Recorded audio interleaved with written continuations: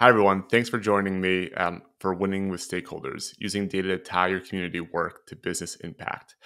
I'm joined today in this fireside chat with leaders from both the Asana and Common Room teams to discuss data-driven approaches to measuring and communicating the impact of community.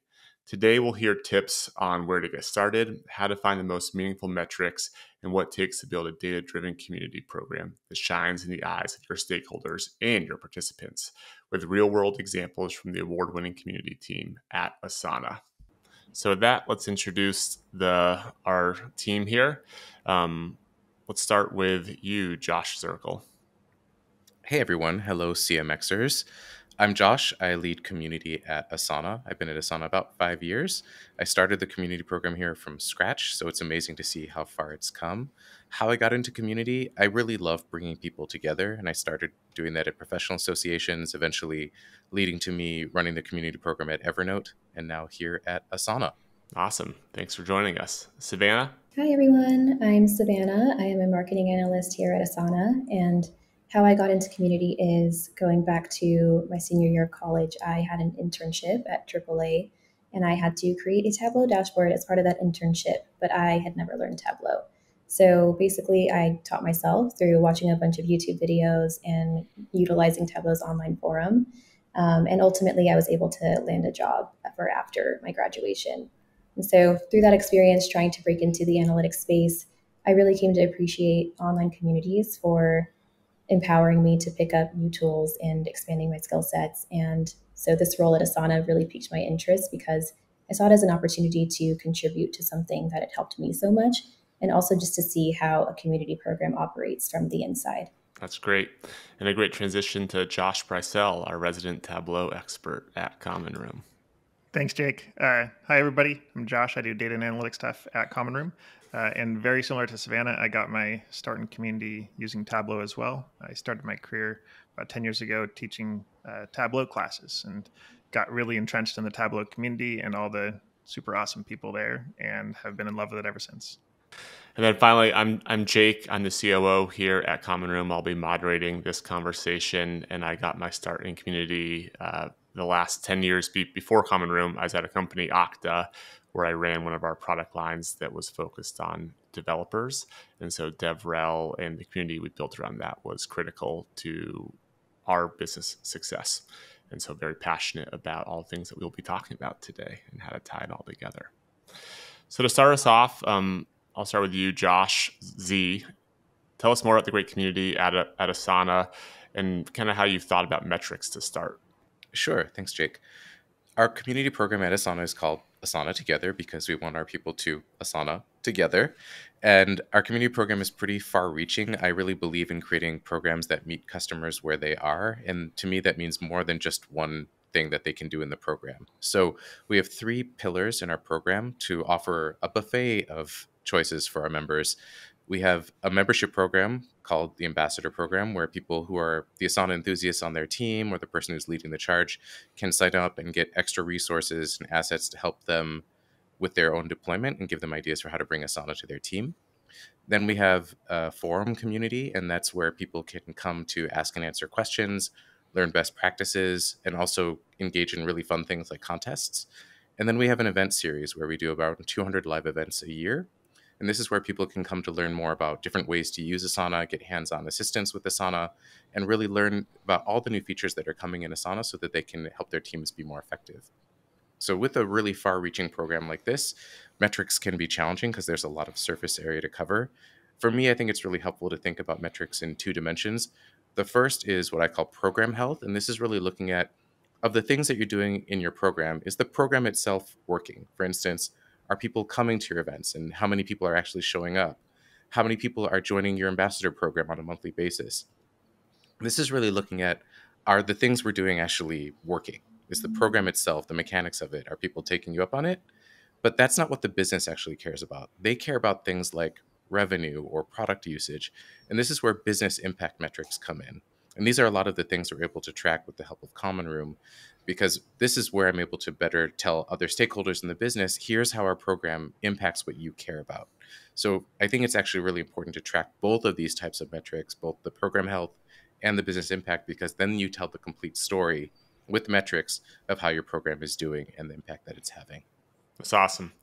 So obviously, having someone like Savannah is a huge help when it comes to those metrics, and I'm guessing that many of our audience members have not had the good fortune of having a marketing analyst to support them. So, Savannah, could you tell us a bit more around how you support the community team and what you focus on at Asana? Yeah, so before coming to Asana, I had personally never seen analytics done in this space before, which in hindsight is such a shame because there is so much opportunity to grow community using data. But during my time at Asana, I've found that there's really no blueprint for measuring community because each community, their program varies so greatly from organization to organization, and they each offer such different benefits. And so, in the absence of those industry wide, one size fits all metrics, there's an opportunity to customize measurement to fit the unique goals of your program. And at Asana, we know from talking to our customers that what they really care about is helping their teams adopt Asana and get excited about using Asana to ultimately take control of their work. So, with that in mind, as an analyst, my goal is to support our members by one, reporting on product adoption within their organizations, and two, identifying which areas of the program we should be focusing on improving to further support them. These are kind of the program health metrics that Josh had mentioned earlier. And then finally, really what we're here to talk about today is translating community success into quantifiable metrics that other teams at Asana care about. And this step is really crucial to maintaining and growing our program. And it works by first identifying how our program ladders up to shared company goals. And once we're able to show that we're all working towards the same goals, our cross functional partners are excited to collaborate with us on our initiatives. And we're all able to show up together as a unit when asking for resources to continue to grow and develop our community. That sounds great, and I love hearing you talk through all those key points. So before we actually dig into these, I'm sure everyone wants to understand what you've actually found. I thought it would be helpful to start, Josh Z, with just talking through a bit more of the journey. You mentioned that you started the Asana community there, and my guess is you didn't start with what Savannah just said. So maybe walk us through, that journey. If only we'd started with Savannah at our site at the beginning. I can only imagine where we'd be now. We're in a good place, but having analytics at the beginning would have made such a huge difference. But we didn't have them. The reality is, I'm guessing most people watching this probably won't either. But you have to start with something, and it could be something as simple as, what are the main goals that you're trying to achieve? For me, when I started at Asana, there was no community program, and there weren't really clear goals for it either. And so the first thing I did was gather all the key stakeholders, I think around 20 senior leaders at the company at the time, and just ask them, like, what do you want from this program? What are you expecting it to deliver? And each of them had a different answer, which was really interesting. From there, I was able to ferret out, like, what are the key things that we're really trying to drive towards? And then what are some of the markers? Even if we don't have deep level analytics, what are some of the indicators that will let us know we're at least progressing on this path? We weren't at the beginning able to have business impact metrics. It took us quite a while to get there, but at least we were able to start looking directionally at program health. And is that pointing in the direction of success of this program towards the goals that were clearly stated and agreed upon by all of these stakeholders? That part was really critical, because if I had just designed the program on my own without their input and didn't really get to know what they cared about, then I would just be creating the program for the program's sake. And I think that's a mistake. It's much better if you actually find out, why am I here to create this program? What are the people who hired me, at least, thinking that it should achieve? That's where you can start with your metrics journey, is figure out what are some of those indicators that will let you know that you're at least progressing along that path. And as you progress, hopefully you can get more resources, maybe even an analyst to devote some of their time to help you go into the deeper level metrics that will help show the real impact that your program is having. So while I wish I could say we started out at the beginning with having all of this data at our disposal, we didn't. It was incremental progress along the way. And I think that's what anyone who's watching can do as well. Yeah, that's perfect. So I want to bring Josh B into the conversation. Josh, you're fortunate to work with a lot of leading communities like Sana in your role at Common Room. Where do you usually start when you're talking to leaders like Josh and Savannah? And how do you kind of start to work with them to find these fruitful places to look for these meaningful insights? Yeah, thanks, Jake. I typically start by asking a few questions to make sure that the analysis is relevant to the community at hand, including what matters most to your community, what decisions are you looking to inform. Something that we always want to prove out is the value of the community, which historically has been quite difficult. And so when we have the data available, we're able to jump into that. So a couple examples on how we've approached that in the past. One is with Slack engagement, where if you're investing in your Slack community, you want to know if it's paying off. And so with Common Room, we have the data available to actually provide benchmarking for those communities. So we were able to do that with one customer to show how their investment in Slack was paying off. And another example is when you bring together community, revenue, and product data, you can do things like look at community-led opportunity and community qualified opportunity, where community-led opportunity is when you have a community touch point before something enters your CRM. So your Salesforce or HubSpot or whatever else it might be. And your community qualified opportunities are when something is in your community before it's closed in your CRM. So you're looking at how much your community really impacts that pipeline. But all in all, it's about proving out the value of your community. Yeah, that's great. And I think what you're highlighting there also a little bit to Josh C's point is it depends on where you are in your journey and where you focused on, right? So are you looking for program health or are you looking for, business metrics essentially, right? Exactly. Yep. Awesome. Thanks. So obviously, Josh B, you and Savannah have worked together here on some of the analysis for the Asana community. Let's talk about that work and jump into some of these actual metrics and the insights that you found. Yeah, so one of my favorite things about Asana is that we actually track all of our goals within the product itself. And so it's very easy to see how our individual goals roll up to our team goals and how those roll up to our company's goals. So with that lineage, it's really clear to see how our community programs goals roll up to some of the business metrics that we care about. And so because of that, it's really easy to infer how our program impacts the business. But what we wanted to do was tie hard numbers to this impact using data. And so we started out by first developing a few hypotheses to test and then prioritize those hypotheses based off of what perceived impact we thought they would have, and also the data that we had available. And ultimately, we landed on an analysis that combined community data with revenue data and product data together, which I will hand over to Josh B to talk about. Thanks, Savannah.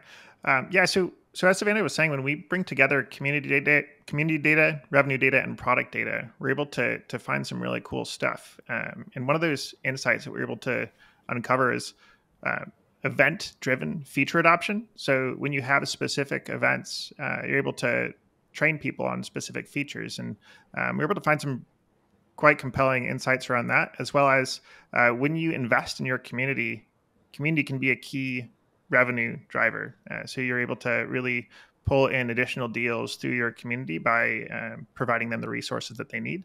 That's great. And were there any specific metrics that you want to share in terms of the actual kind of delta between community and I'll call it non-community in engaged organizations? Yeah, so we weren't able to share actual numbers, but what I can share is that we did find that there is a substantial amount of revenue that appears in community before ever making it to our CRM or ever talking to sales. So really what that's showing is that community can assist our sales teams with their goals, and that was great to see. We also found that community members and their organizations have higher revenue and have higher product engagement than organizations without community members.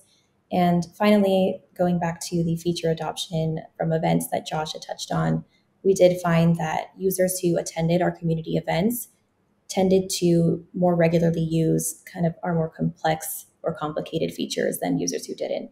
All this to say that community at Asana is functioning in the way that we had hoped to see. That's what we all hope to see with our communities, right? Driving more revenue and driving more feature adoption. So kudos to the Asana team for obviously creating a very powerful community. So Josh Z, obviously those are some great metrics that Savannah and Josh B were able to uncover. How did you take these and kind of communicate them to your stakeholders? And circling back to what you mentioned at the beginning, that you met with 20 folks when you started the Asana community. yeah, let's kind of bring it a bit full circle, right? And now you have all this great data. Yeah, so having the data then lets me be able to tell the story, right? Because the data just tells part of it. I need to wrap it up in a way that will really be digestible by each of the stakeholders. Because if you're on the revenue team, you care about one thing. If you're on the product team, you care about something really different. Even though we're all working towards a set of shared goals, the language that I need to speak to you in so that the story is relevant to you differs from person to person and stakeholder to stakeholder. So it's really my job as the leader of the team to take all of this data and then wrap it up into a report that speaks the language of other parts of the business. I think a big mistake that a lot of community leaders that I've seen make is telling the community story from the community team's perspective. That isn't really helpful in most cases because other parts of the business, let's be honest, barely understand what we do at best. And so if we speak to them in our own language, it won't resonate with them the impact that we are having. So really learn who each of your stakeholders are and what they care about so that when you do tell the story, when you do your monthly report or you go have a meeting with them to update them on what's happening, that way you can share with them the parts of your program and the impact that it's having that actually matter to each of your key stakeholders. So each month I prepare a pretty sizable report that talks about all the things that are in our program. I'm also a big internal PR fan. And so I do a lot of internal posts about what's happening in our program, including our metrics, but also the voices of community members, because I don't ever want myself or the team to lose that piece of it. What we're doing is for the company, but it's also for the people. And so having that balance in all of the communications, I think, is actually quite important. Yeah, it's great. This, it's the qualitative and the quantitative aspects It's of both. things, Both right? are Yeah. really important. Yep. Yeah, awesome. So Asana, you also have a very mature community just in general, let alone the approach to metrics that we've shared here today. Um, as we kind of wrap up here, love to just go around the horn, and if you could share, some last, I'll call it pearls of wisdom that you want to impart on the audience. So maybe starting with you, Josh B. Yeah, thanks, Jake. So one of my favorite things in looking into this data with Asana was how well thought out the hypotheses were. So it makes my job incredibly enjoyable to look into the data and look for insights and to share those with the team when we're able to really be partnering and working together and looking for insights in the community. And so one thing I would encourage everybody to do is think about your data, think about your community, and think about the things that you want to drive and really invest in that and start to dig into those insights because you can take some pretty amazing actions based off of those. Yeah, that's great. Savannah? Yeah, and I think, part of the reason why we had hypotheses that were so well thought out is because we talked to our community members. And so I would say, lean on them to let you know how the program has impacted them. And you can design metrics and KPIs around that. As your program evolves, your metrics should too. And so when you have new initiatives, don't be afraid to explore new metrics and, better define how your program is impacting the rest of the business. Yeah, I think you guys did a great job with that. Sorry to just interject, but and I know that you have this great tool called Asana, I believe, that helps you tie it all together. But the way that you kind of laddered everything up into what are these, kind of high level KPIs that everyone cares about is a really great call out, so that everyone's aligned and everyone's very clear as to how you're moving the needle. So then, Josh Z. Yeah, the last thing I would say is community leaders, don't be afraid of metrics. It's your job as a leader to tell the story of what's going on with your program beyond what I call the warm fuzzies. That's a piece of it, but the business really needs to understand what your program is doing and how it's impacting. So figure out what your story is and how to tell it in the way that will resonate with your stakeholders. That's great.